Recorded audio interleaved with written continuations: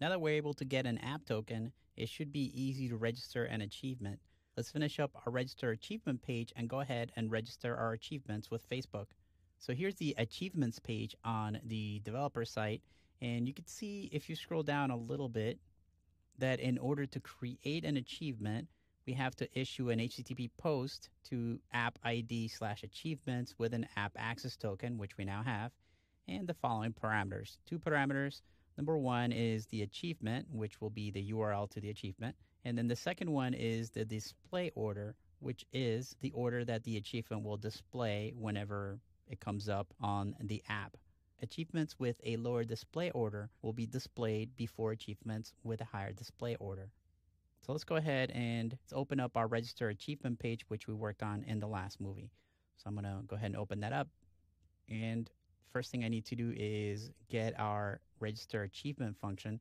This is exactly what the JavaScript API requires.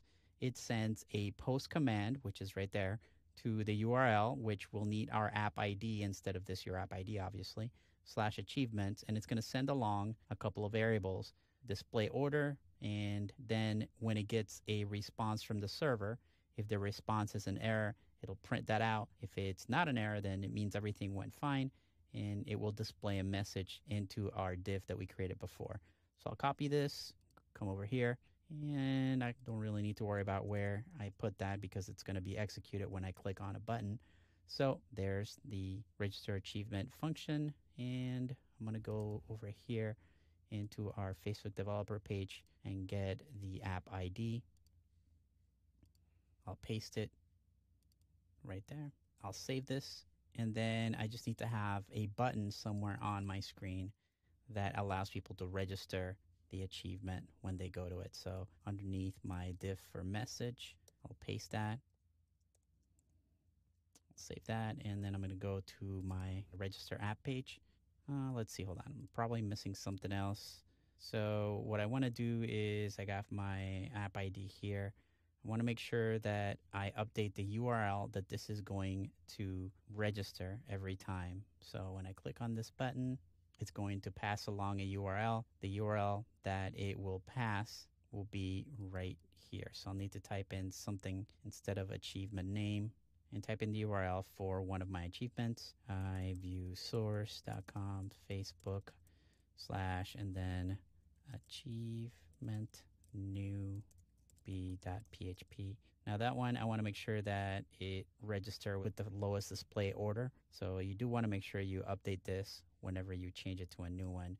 Just to make sure, I'm going to copy this URL and put it in a browser to make sure it's pointing to the right place. Looks like my newbie achievement title came up, so I know that's a good one. Let's see what else. I don't need to alert this anymore, so I'm going to delete that right there. Save this and pull up our register achievement.php page. So I should see the button for register. And if I click on this, if I did everything correctly, it'll say, thanks, this achievement has been registered with Facebook. So now what I need to do is just modify this. I will change the display order to be 2 and put in the address for sharing.php. Save this, go back into Safari, refresh my page, hit the register button. Let's wait a second. Looks like it got registered just fine.